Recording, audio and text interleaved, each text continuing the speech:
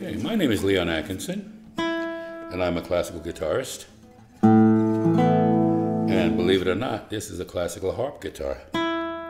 And not just putting a label on it as classical harp guitar. The builders and myself went to a lot of pains to use certain bracings to get a really good classical sound. Weights on the bridge. Real critical with picking the grain of the cedar top.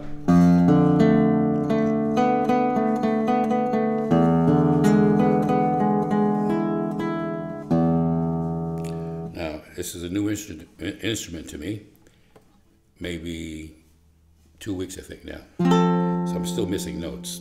So I'll try not to do that too much. Well, I just want to give you an idea of the range. Start off by saying that the lowest note on this guitar is tuned to E, which is the same as the low E on a piano, 88 key piano, as opposed to the high E, open, or the high E up here. We have quite a range of E's.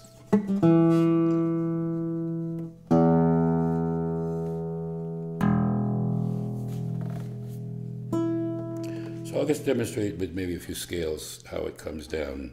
Just starting with the C scale. I'm playing the key of C.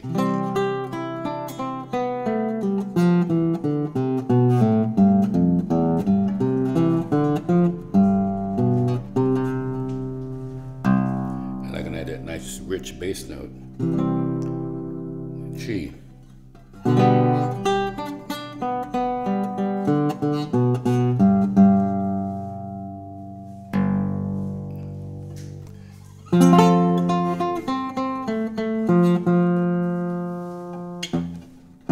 That's the regular F that we have on a normal guitar.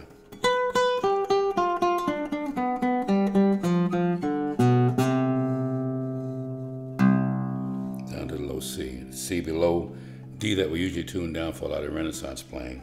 So there's a lot of things that we can do. I'm going to play a piece that was written in 1531, I believe, by Louis Milan, actually for a vihuela.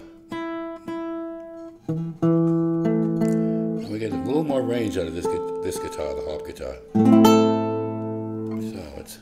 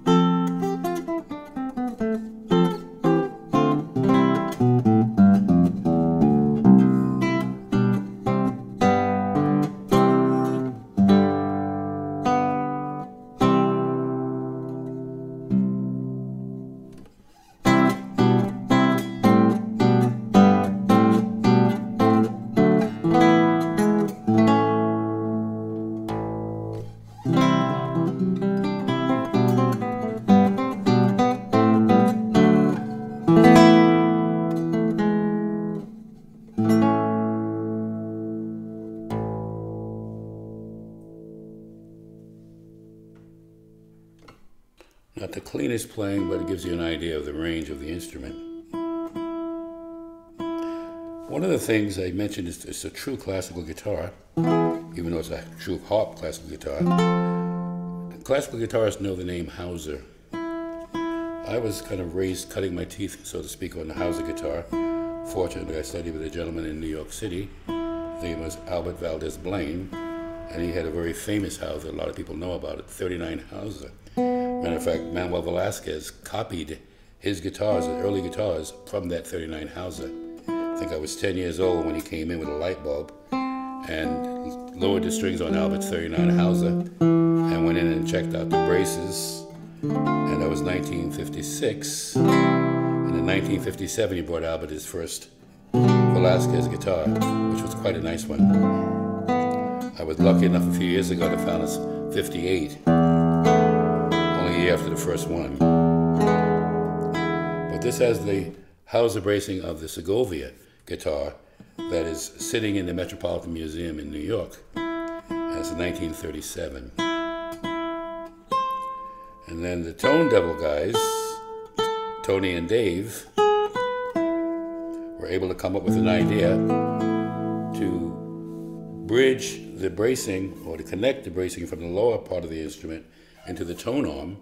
And I believe it was Dave, and if I'm wrong, Dave, correct me, came up with putting a small X brace in here somewhere. So to pick up the vibrations from the lower part of the guitar, to take it up into the tone arm. And I want to demonstrate a little bit for you because the A's in this instrument are just amazing. This is the normal A on the normal classical guitar, 5th string. If I go down to the low A, I just play it in the key of A, and you can just hear the resonance of this instrument. D, G, C.